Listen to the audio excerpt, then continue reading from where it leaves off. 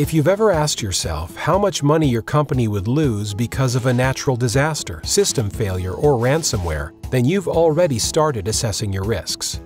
Ready to implement a more formal risk assessment process? Here are the 4 basic steps. First, inventory all your valuable assets, such as servers, websites, and customer PII, and calculate the financial losses your organization would suffer if those assets were stolen or damaged. For example, suppose your company makes $50,000 per hour. If your servers are down for 3 hours, you'll lose $150,000. Second, identify and prioritize the threats that could compromise your assets. For instance, servers can go down because of overheating or a flood. If your server room is on the 3rd floor, flooding is unlikely, so overheating is a higher priority threat.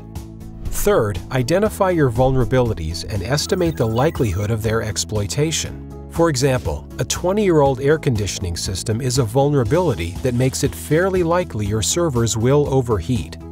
Last, use those 3 factors: asset value, likelihood of the threat, and vulnerability of the asset to the threat to determine your risks and find ways to mitigate them.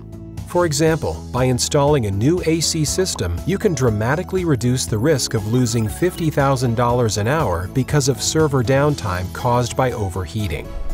Remember, both your environment and the threat landscape are constantly changing, so repeat this risk assessment process on a regular basis. Check out our blog to learn more about how to get started with IT risk assessment.